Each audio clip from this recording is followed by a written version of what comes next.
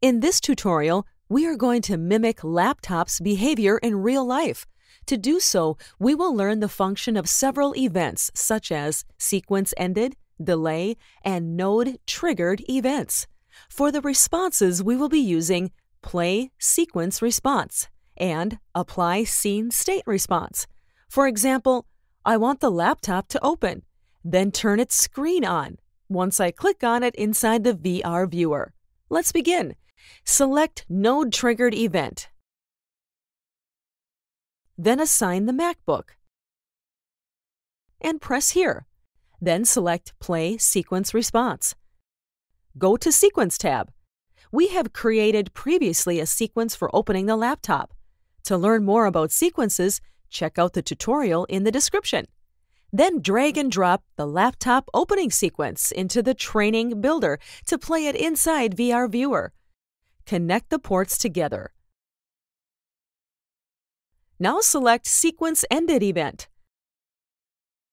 Connect it to the previously dropped sequence, which is Laptop Opening Sequence. Then select Apply Scene State.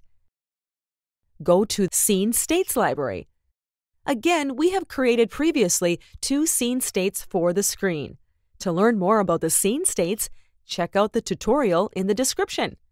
The first one is Screen Off, and it's the default mode for the MacBook. The second one is Screen On, which we will be using for the Apply Scene State response. Drag the Screen On scene state into the training builder. Connect the ports together. By doing this, the screen will turn on immediately before opening the MacBook. In order to make it more realistic, we will use the Delay event to delay turning the screen on.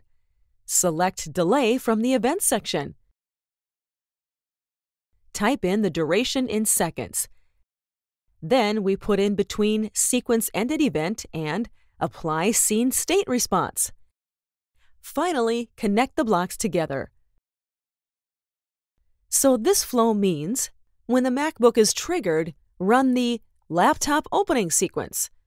Once the sequence is ended, wait for a little bit, then turn on the screen by applying its scene state. Let's see if our flow is working properly.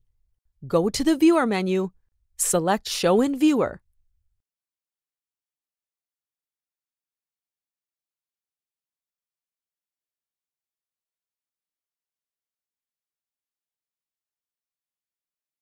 See you at our next video.